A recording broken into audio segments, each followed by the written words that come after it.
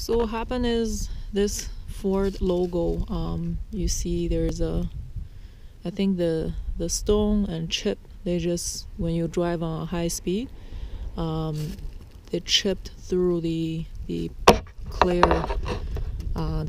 coating, and once this clear coating is chipped off or it's broken, the water gonna sneak through inside of this inner blue paint.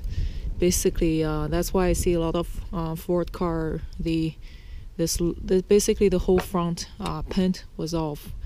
I actually like this logo, and I like it to be the way how it's supposed to be. So in order to fix it cheap, well, I mean, the other better one is to buy this whole parts and replace it. But I look up online, and basically I have to take the whole grill part off. This is what I really don't want to do it, because it's too much, and it's not necessary. So the simple fix is basically I'm gonna spray another protective layer, basically a clear coat. So this is what I bought, a clear coat, just to give another protection for the inner coat part. I guess that's what it calls. Basically, there is a few layer of coating and the outer layer that's got chipped off, and that's how water penetrate through inside, and then this loosened up the inner part of the paint. Or the other option is to use a plastic dip, basically a clear plastic dip, but I don't think that will be as clear as the clear painting, so I'm gonna do painting instead of the plastic dip. Alright, so I secured up everything, and I'm gonna do, I guess, 2 or 3 layer.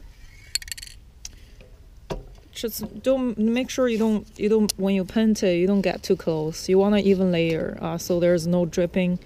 An even layer. I mean, I know it's clear, but still you want an even layer, right? I want to do things right, so I can do a test spray underneath the plastic. Oh, I see. Okay, this distance is too short, so I'm gonna go further.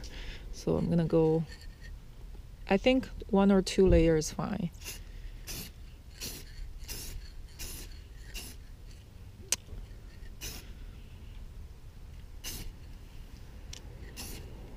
All right, so this is the first layer. You can see it's more shinier. It has some orange peeling, like texture feeling.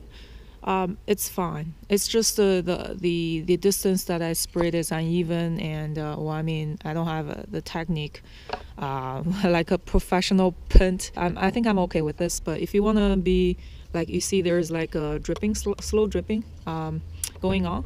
Well, I mean, maybe I get it too close, but if you want to do an even layer, just get it further.